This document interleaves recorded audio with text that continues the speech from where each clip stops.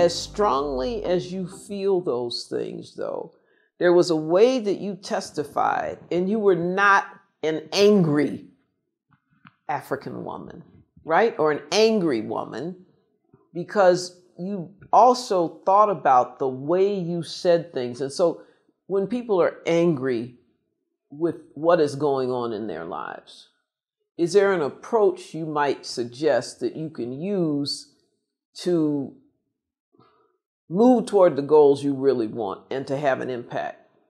You cannot be angry with the society, because even the people who think differently from the way you think is because of lack of information, lack of exposure, and also the way they have been brought up to think. For instance, you hear people say this rhetoric that women are enemies of themselves. We cannot be enemies of ourselves, because every woman is struggling in her own space to raise the children. She is struggling to, bring dignity to her life. She is looking after her elderly parents. She is looking after some sick people around. There is so much being required of her. So you understand that kind of a woman. She's struggling. Everybody is struggling. Even women in positions like I am, we are all struggling, because you have relatives, everybody who wants a piece of you. So you cannot be annoyed with the society. It's just that we have to fix things that are not working right and change the attitude, and let everybody realize that when I'm in this position that I am in, I've been given a lot of power, authority, and privilege to change things. So I'm supposed to be sympathetic and have empathy.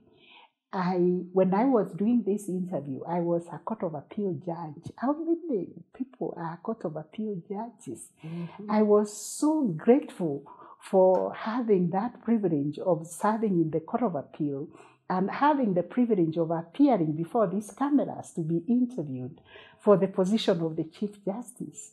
So I cannot be angry on anybody who is asking me a question to test my ability to withstand a lot of pressure for this office, because that is what it requires. And so Martha from the village, walking in her bare feet, never imagining that she would be a Supreme Court justice, you still feel those people that are walking with their bare feet in the village, those people that are cleaning houses, those people that have not been as fortunate as you, that have not had those blessings. And why is that so important? Because you mentioned the word empathy. It is absolutely important. And if, Judge, you've read the vision for the judiciary that we are implementing, social transformation through access to justice. The trajectory in my vision, which is different from the other frameworks that were used by my predecessors, is that it looks at empowering the people.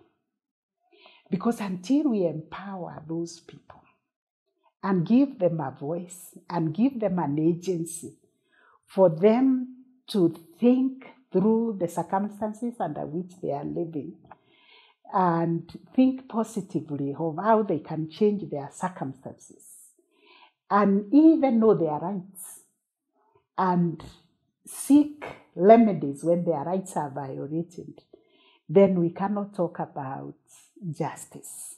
So we must ensure there is justice for those people. That's why we talk about reducing the distances between the people and the courts, leveraging on technology.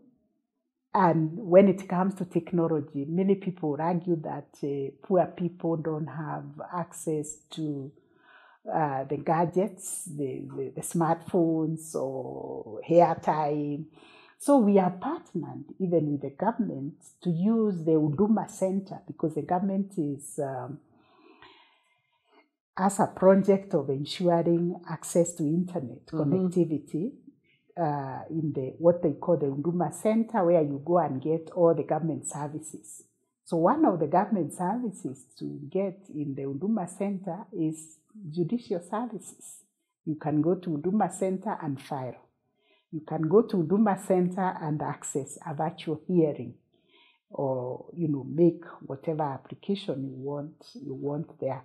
So those people down there must be supported, must be able to go to school. And when they go to school, they must be able to be supported to complete their school and to go on and remain in school as much as possible. And then for you, humility as a judge is so important, not arrogance. And bringing the judges closer to the everyday Kenyans and standing in their shoes, your humility is really just profound. Your gratitude for what you have. And are you also a believer that when you receive such blessings, it is an obligation to give back? Absolutely. I have no choice but to inspire my colleagues, judges, that when you see a litigant who has come to court, say they have filed a case, you cannot just strike it out, because you don't know what it costs that litigant to appear in that court. You cannot just adjourn it and say, come tomorrow, come 6 months later, because probably they sold their only possession, be it a goat or a chicken, for them to get bus fare to come to court. Mm-hmm. And if it's far, as I know, some places are far, they probably slept outside the shop. They came yesterday, spent the night outside the shop to be able to appear in court in the morning. For the judge now to say your case adjourned, or for them to find a notice that the judge or the magistrate is away on other duties. So we must feel for those litigants and put ourselves in the shoes of that litigant and ask yourself, if I am the one who was coming to court on this matter, what would I have wanted done unto me? So you do unto that litigant what you would have expected them to do for you. So your legacy, what would you like it to be? Oh, I have a big dream, Judge Williams, for the judiciary. I am hoping that in the next 5 years, we can actually empower 20 million, and that is the adult population of this country, on how to access justice through the multi-door approaches that we have employed. When they have a problem, they can use the court-annex mediation, mediate, negotiate their cases. They can go to the small claims courts. We hope they'll be all over, because this country is also made up of SMEs, small business, medium-sized businesses. You're doing those businesses that the jurisdiction is of that small claims court. You can go and sort it out there. You can use the alternative justice system that we are using now and promoting very vigorously.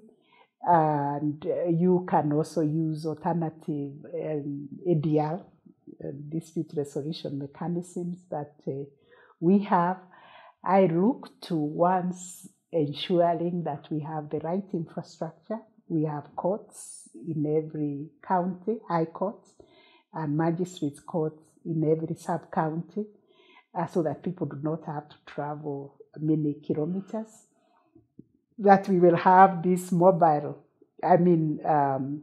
courts as well, so that people can log in, because a court is not the place. The court is where you get justice. You can also get it virtually. You don't have to walk there.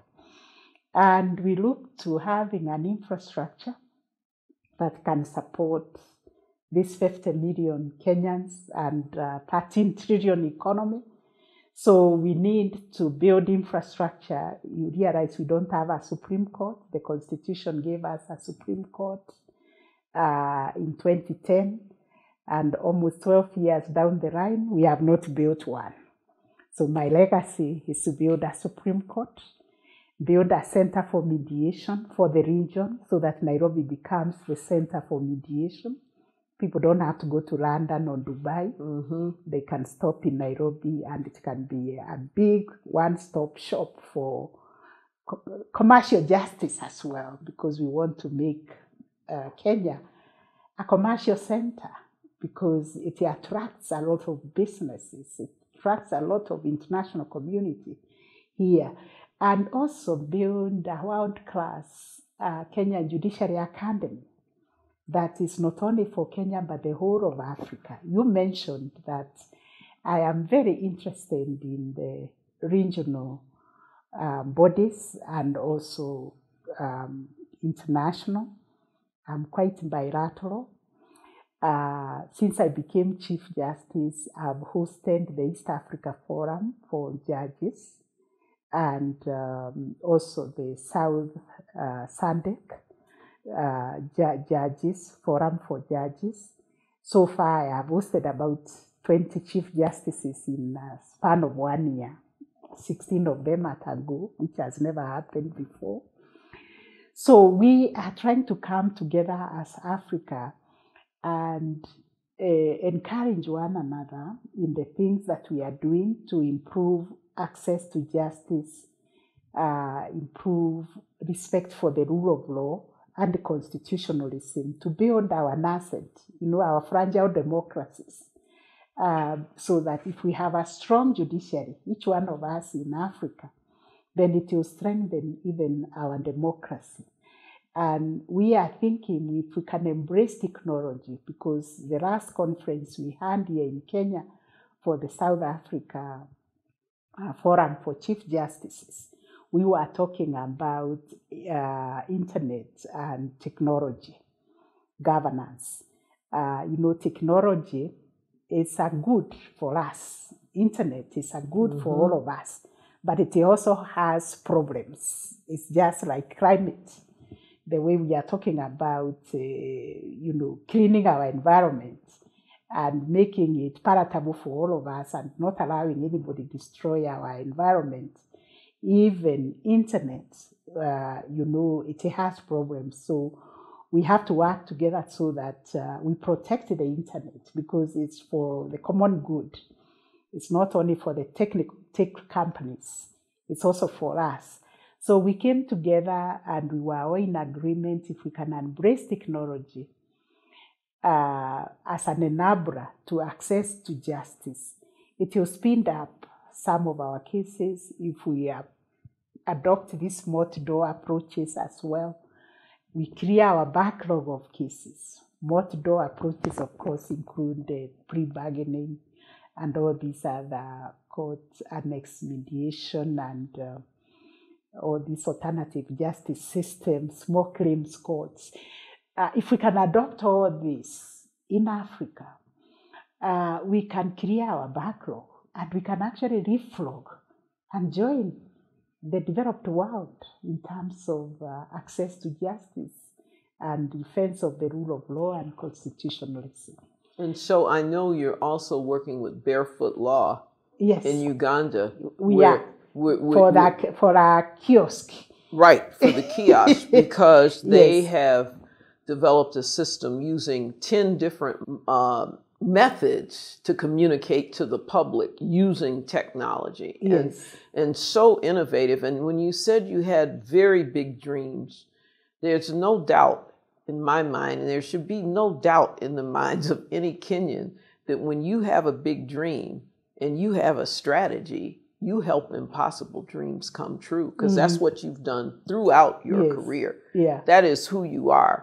And that's why we're so grateful that you were willing to sit with us this afternoon to share Martha from the village, Barefoot, and her journey, how she became a Chief Justice. You are such a visionary and so iconic. And I have to say that people ask me often, why do you keep coming back?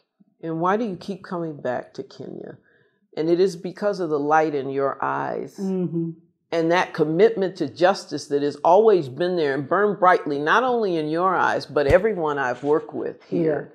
Yeah. That inspires me to do what I have to do to try to give back to what I know is my homeland. And so I am so grateful, Chief, that you agreed to this and agreed to this interview. Thank you for having me. And thank you also for the sacrifices you have made. The many trips you have made here to train us, to encourage us. Sometimes things look very grim until you also came and righted the room to say, look, it's possible to reduce this backlog of cases using this pre-bargaining, sharing experiences that work from your courts. It's been very, very profound. And we are also very, very grateful as a country to have you. No wonder we named you Atieno and also Wangu.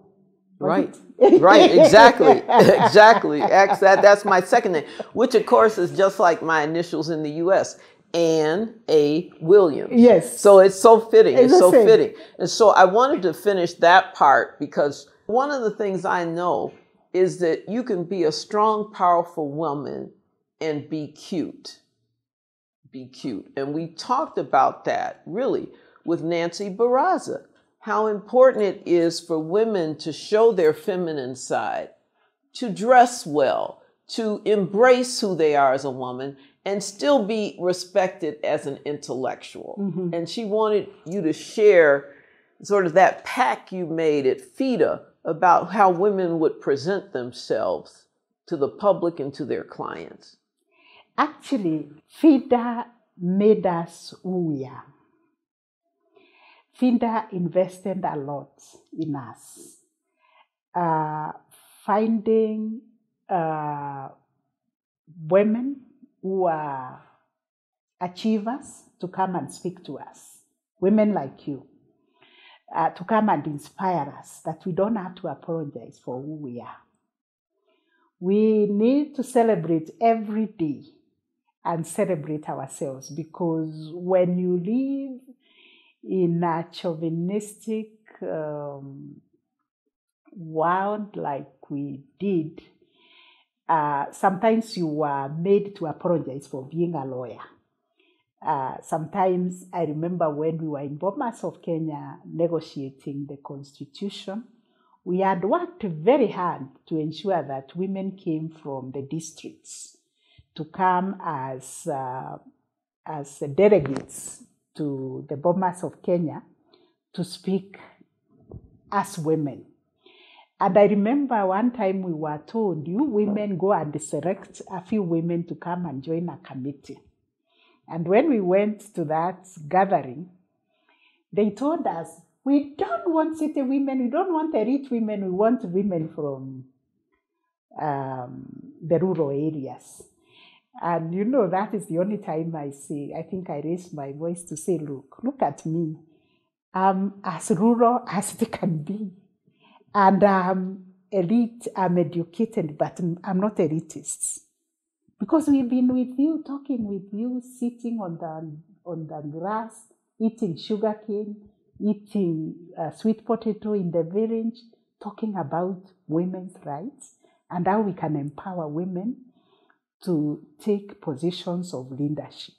So now that we are in this table, we cannot divide ourselves between those who came from the rural and those women are not homogeneous, we know, but we have come here for a purpose, to make the constitution.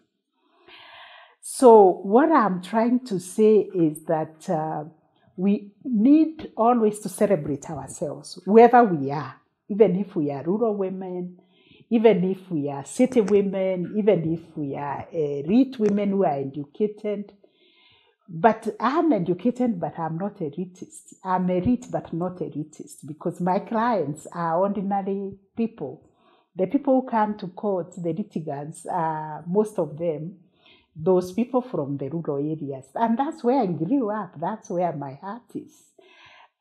So it is good to wake up in the morning and give thanks for who you are and see how you can project yourself in the best way possible.